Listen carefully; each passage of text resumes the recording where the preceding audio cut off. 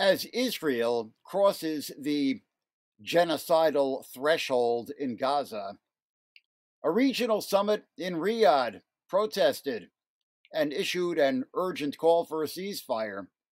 Yet the regional powers at that summit are guilty of equivalent crimes. Saudi Arabia in Yemen, and Iran and the Bashar Assad regime in Syria.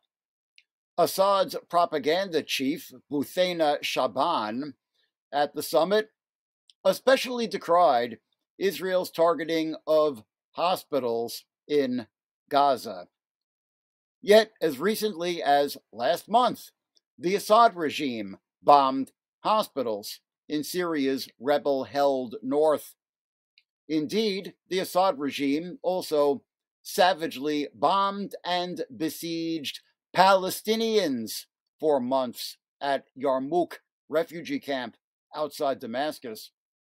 In episode 200 of the CounterVortex podcast, your ranter Bill Weinberg, that's me, notes with chagrin that key organizers of this month's National March on Washington for Palestine included pseudo-left tanky formations that actively support the genocidal Assad regime.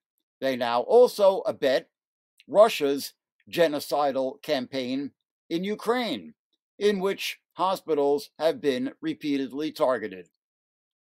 This moral contradiction undercuts our effectiveness in advancing the urgent demand for a ceasefire in Gaza. You can listen on Patreon, patreon.com/CounterVortex. And while you're there, please subscribe